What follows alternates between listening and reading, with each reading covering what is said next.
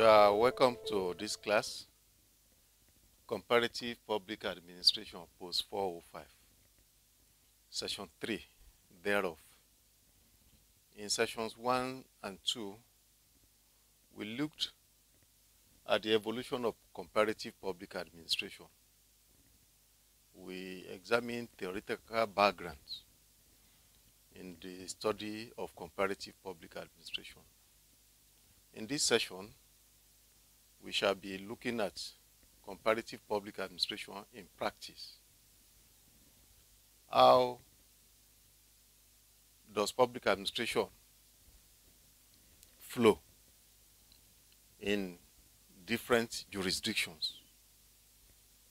So you will recall that in the background, in the previous sessions 1 and 2, we dwelled extensively on the socio-cultural, cross-cultural nature of comparative public administration. We also emphasized the ecology of public administration, the environment under which public administration exists, the political substructure actually determines the administrative superstructure that you put on it. So I want us to watch out for these elements as we go into comparative public administration in practice. Let us start with public administration in the United Kingdom.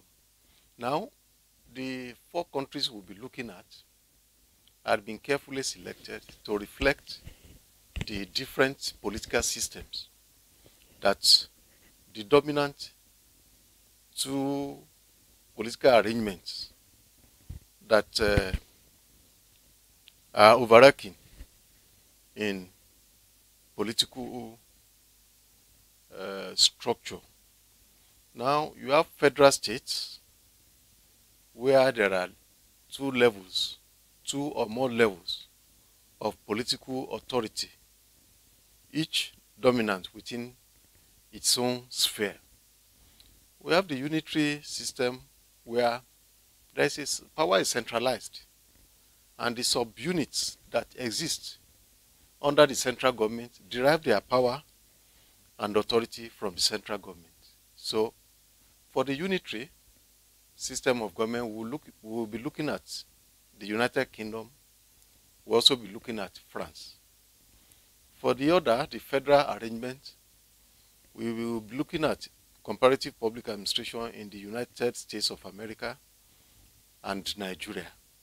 So we are starting with the United Kingdom. The background to the United Kingdom, which we need to know so that along the line we'll be able to see how the ecology, how the political background of this country dictates the public administration that is erected upon it. The United Kingdom is an integration of 4 territories: England, Scotland, the Wales, and Ireland, now called Northern Ireland. England, of all these 4 that came together to form the United Kingdom, England is dominant. It has 4/5 of the population.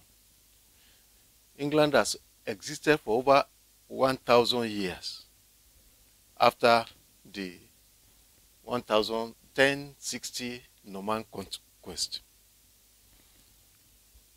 The institutions, the political institutions in England or in the United Kingdom consist of the crown, that is the queen, or the king, that is the monarchy itself, the parliament, and the judiciary.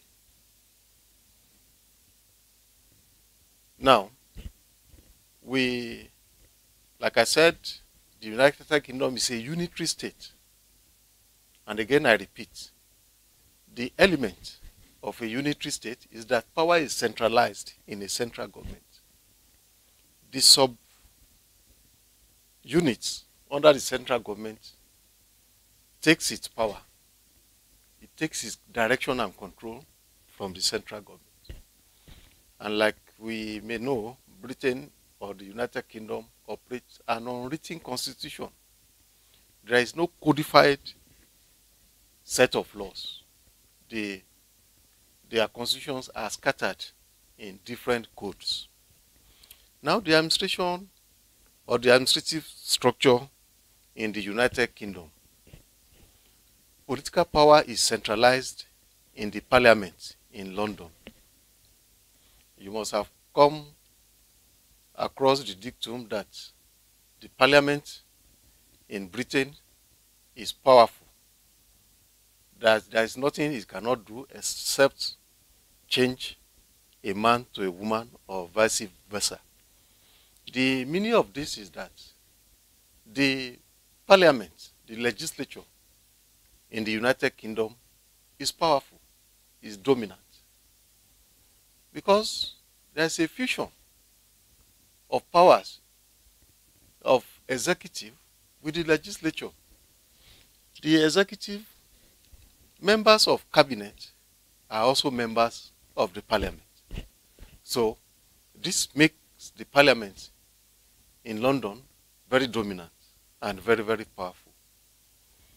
There is a centralized government, i.e., there is a central government in London, which is the cabinet, headed by a prime minister. This central government is composed of the various ministries or departments of government that reports to the prime minister, and which is the central political authority in the United Kingdom. Local authorities derive their powers from the central government. The sub-units below the central government are not, they don't have autonomous powers. They derive their powers from the central government, unlike in the federal system, as we shall see when we get to federal states. Let us take a look at the British Parliament.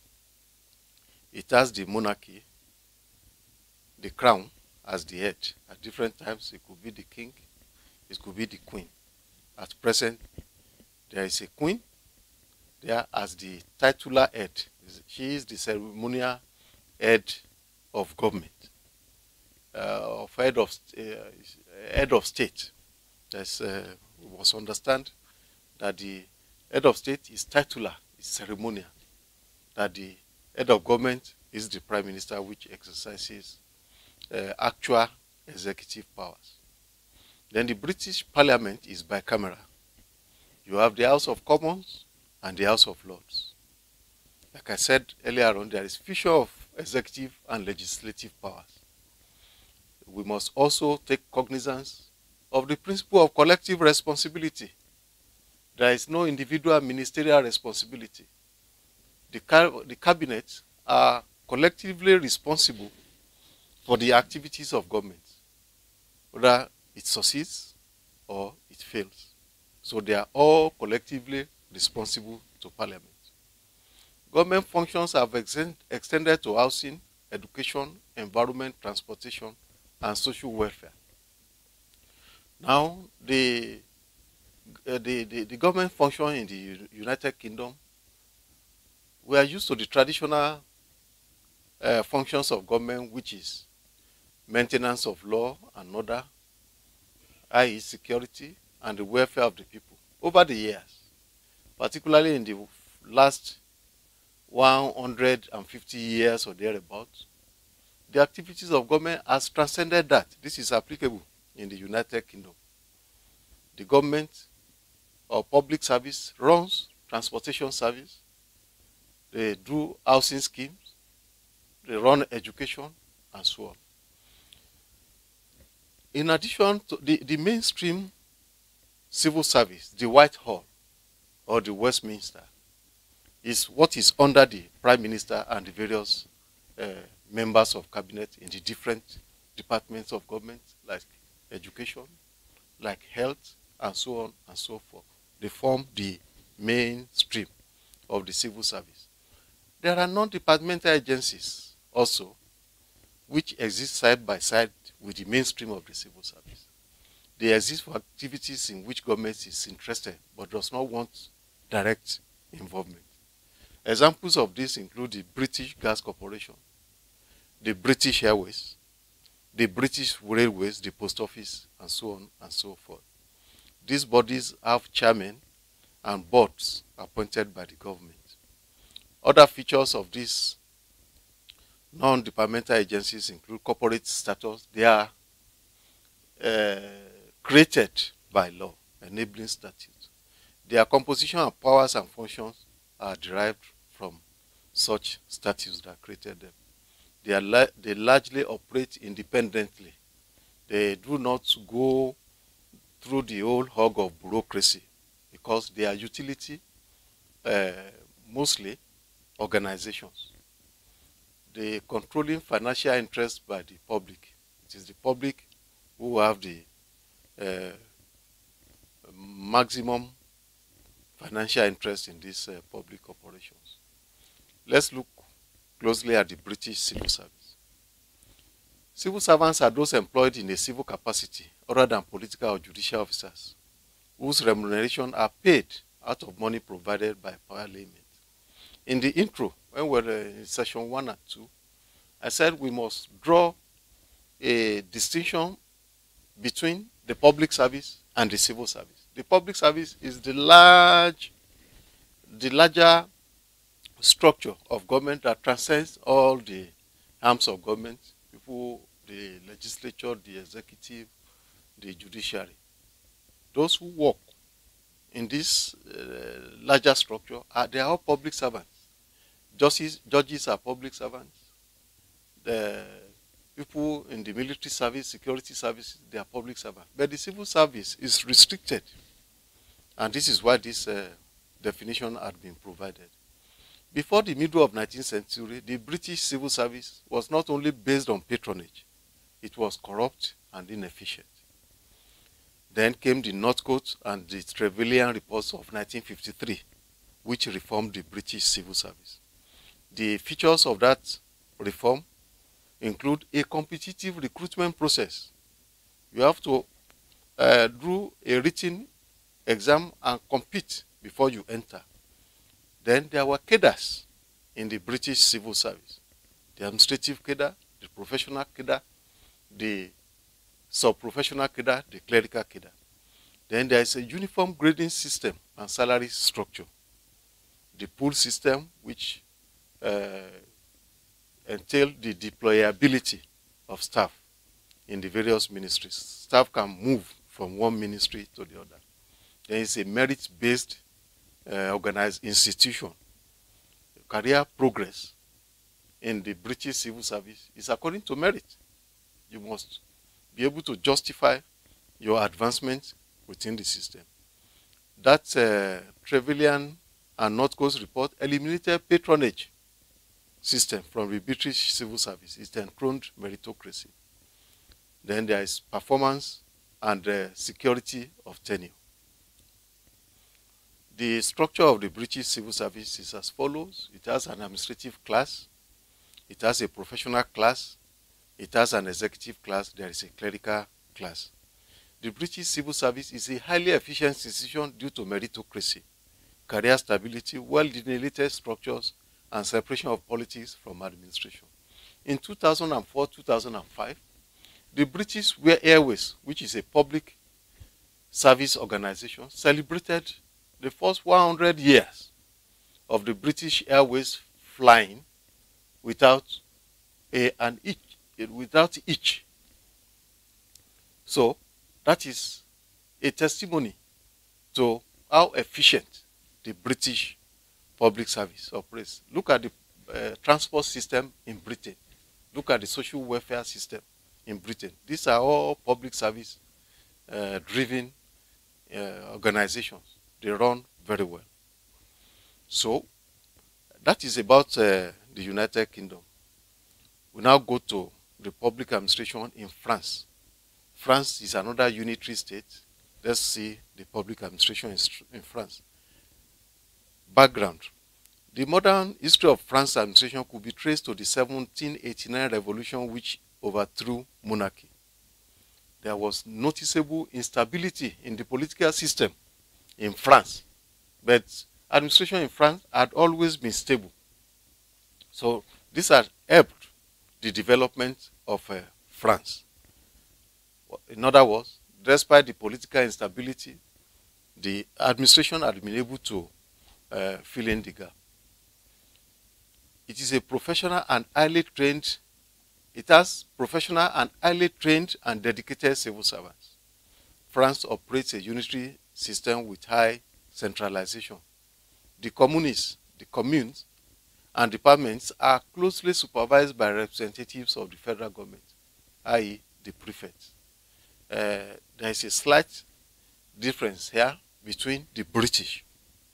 In the British, where we said there is a central government and there are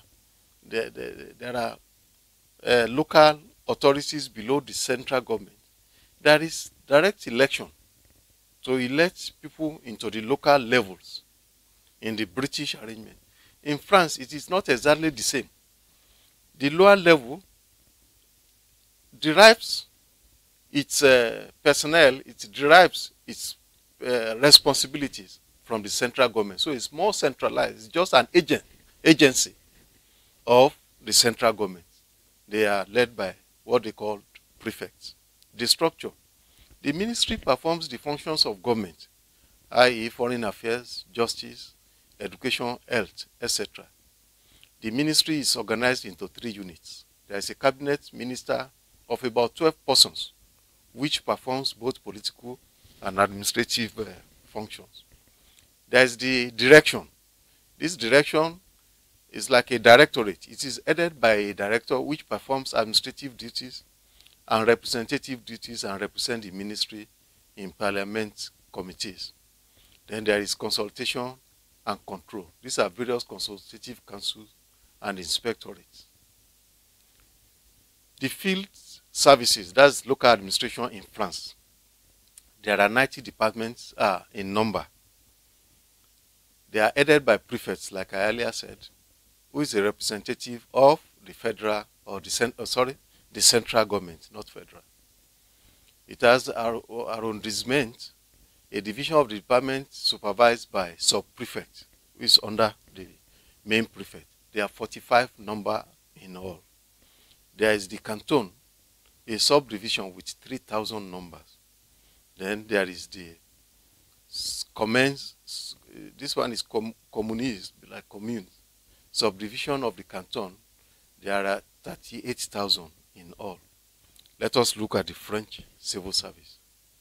It is organized into 4 grades. The structure is into 4 grades. There is the corps prefectural, there is the corps des mines, there is the administrative and civil direction, then there is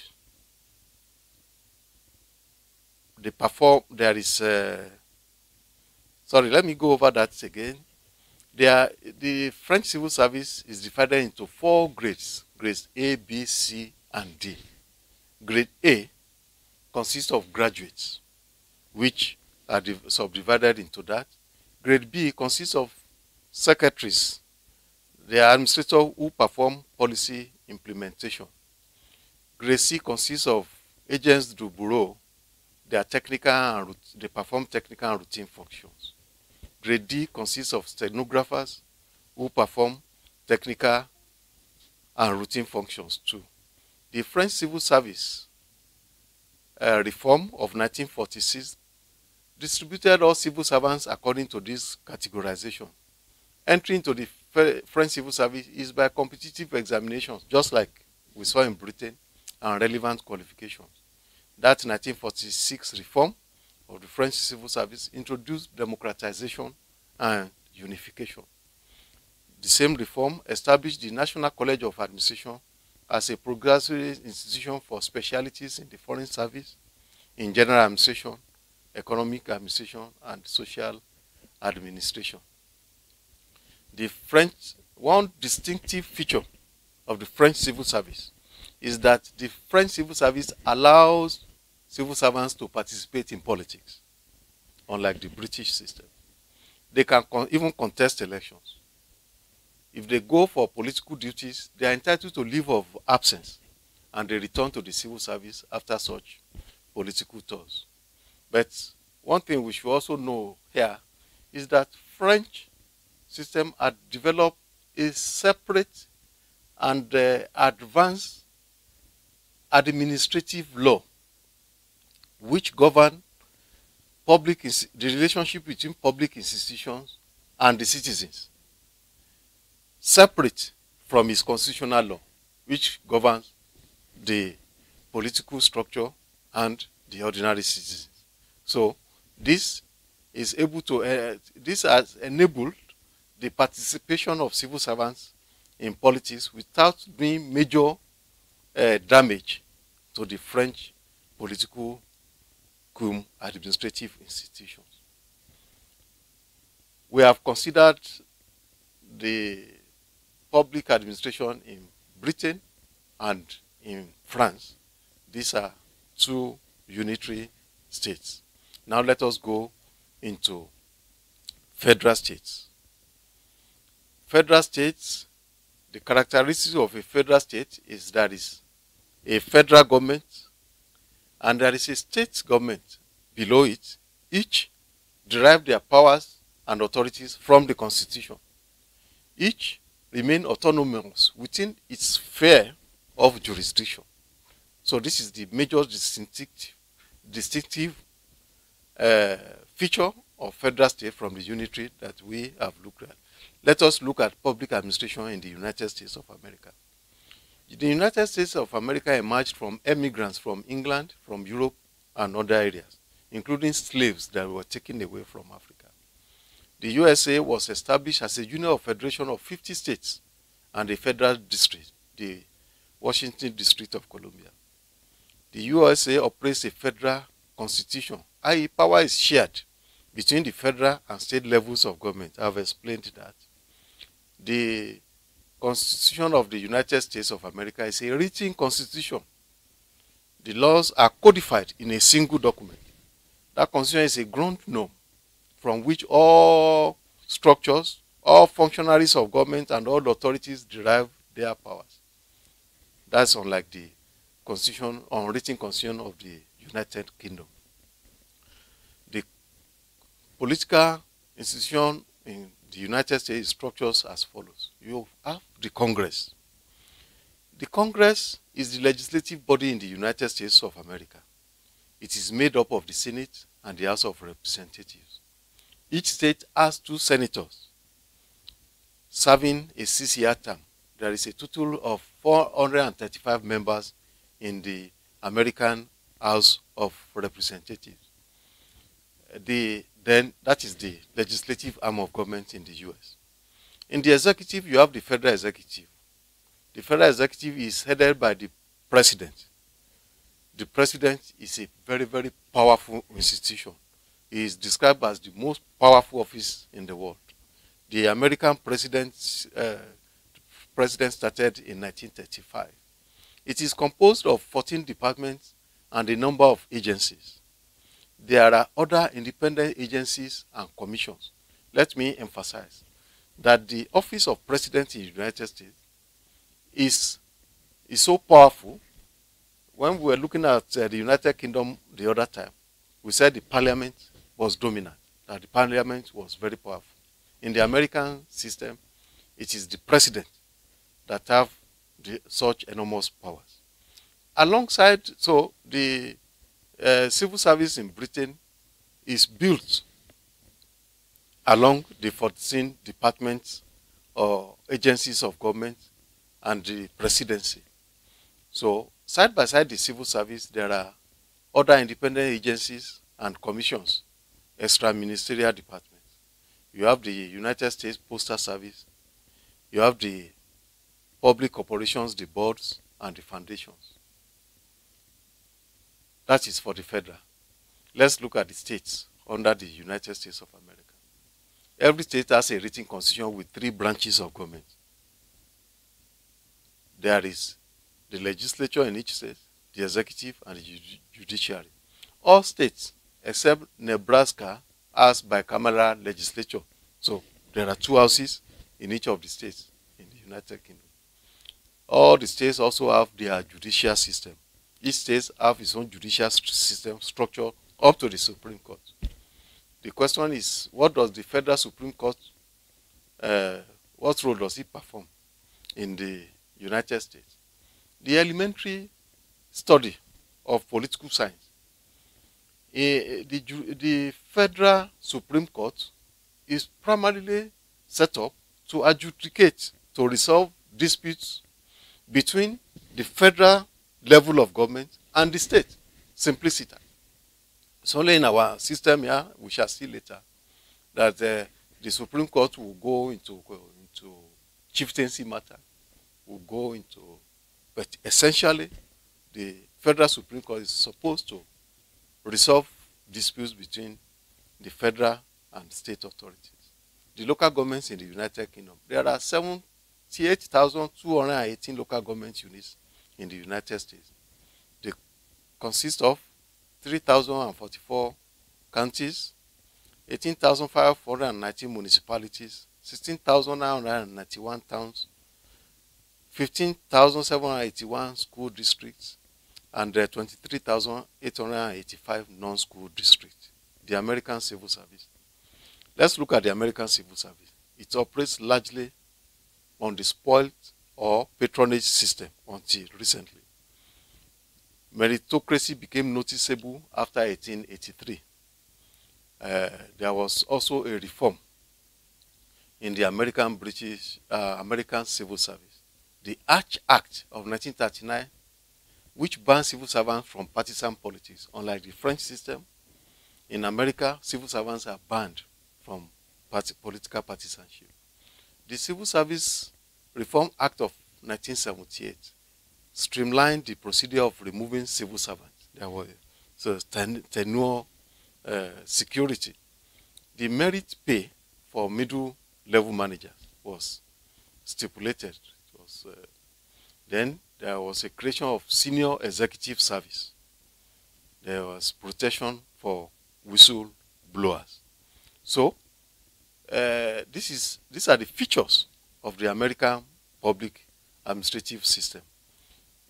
Shortly, we shall look at, in the next session, we'll be looking at the Nigerian Federation and its public administration. But before we do that, let's just briefly run over public corporations. In addition to the mainstream civil service in the 3 countries we have studied, Britain, France, and United States of America, there are public corporations that does not operate outside the usual bureaucracy. They are set up to perform specific public service duties outside the mainstream of the civil service. In Britain, for example, you have the British Forestry Commission, you have the British Central Electricity Board, the BBC, the British Broadcasting Corporation, and so on. Types of public corporations also, they could be statutory, and they are created by law. They could be state-owned. They could be mixed economy. The management of public corporations is under executive, which comprise executive boards. There are also policy boards. The control of corporations. You have ministerial control. The appointments of board members, the chairman, are done by the minister. There is policy, directives, then specific control. There is parliamentary control. They are accountable to parliament. There is public control, e.g., the Public Complaints Commission, the Ombudsman, which listens to complaints and grievances from the people against such public corporation. Their legal framework, they could be sued because they are created by law. They can sue and they can be sued. So these are the, we have looked at public administration in practice. We looked at the British system. We looked at the French system for unitary states.